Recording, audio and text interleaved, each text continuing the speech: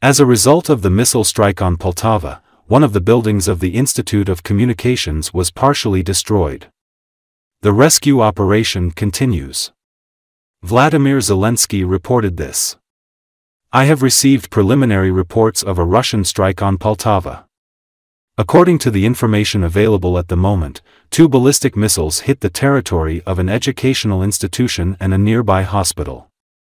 One of the buildings of the Institute of Communications was partially destroyed. People were trapped under the rubble. Many were rescued. More than 180 people were injured. Unfortunately, there are many dead. As of now, 41 people are known to have died. My deepest condolences to all the families and friends. I have ordered a full and prompt investigation of all the circumstances of the incident. All necessary services have been involved in the rescue operation. I am grateful to each and every one who has been helping people from the first minutes after the impact, who is saving lives. The president said.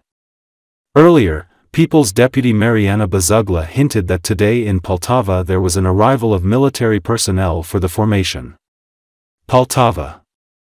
The formation in the 128th Brigade did not teach anything, no one was punished. Zelensky, Syrsky, Pavliuk decided everything then. There is a repetition and repetition of tragedies. Where is the limit? The People's Deputy writes. Also, communications expert Sergei Flesh wrote that there is a big problem there.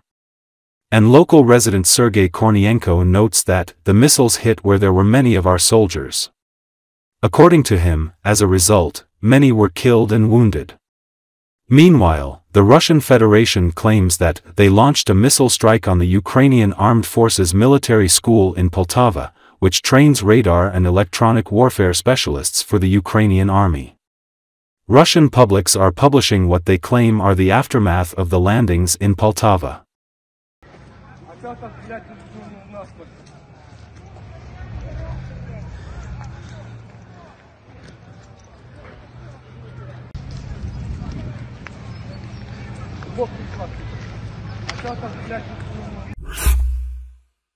In an attempt to destroy Ukraine, Vladimir Putin has created a strange economic model in Russia in which it is more profitable for Russians to die at the front than to live and work.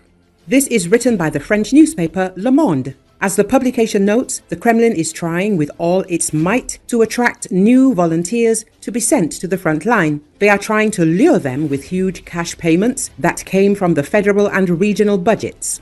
In July, Putin decided to double the monthly salary of contract soldiers participating in the SVO from 195,000 rubles to 400,000 rubles or $4,400. This is 10 times more than the average salary of Russian military personnel in peacetime. Added to this is a one-time bonus of 1.2 million rubles or $13,000 paid for signing a contract. This tax-free income comes with various privileges for servicemen and their families, including preferential mortgages, admission to the country's most prestigious universities without entrance exams, a comfortable pension, and social status. And if such a volunteer dies at the front, his family will receive a cosmic, by Russian standards, 11 million rubles or more than $120,000. True, the amount here depends greatly on the region. A strange economic model has emerged, according to which a dead Russian earns more for his family than a living one. In fact, if a man decides to go to war and dies between 30 and 35, that is, at the age when he is most active and in the best shape of his life, his death will be more advantageous from an economic point of view than his future, writes Le Monde. As Russian economist Vladislav Inozemtsev, who now lives in the United States, notes, this method of recruiting cannon fodder is new to Russia. In the past, soldiers were recruited with tales of patriotic duty or by simple coercion. Now, the average Russian who earns an average of $200 to $400 faces a colossal monetary temptation, which often outweighs the risks. One of the side effects of flooding the population with money is abnormal growth of the economy, which is maintained at an elevated level of consumption. This leads to the so-called overheating of the economy when prices rise rapidly due to the inability to satisfy the huge demand. The country's production capacity is exhausted. Russia has been engulfed by a wave of high inflation. Due to the overheating of the economy, prices are rising on a continuous front. For food, gasoline, services, industrial goods. The draconian refinancing rates from the Russian central bank introduced many months ago cannot stop the growth of prices.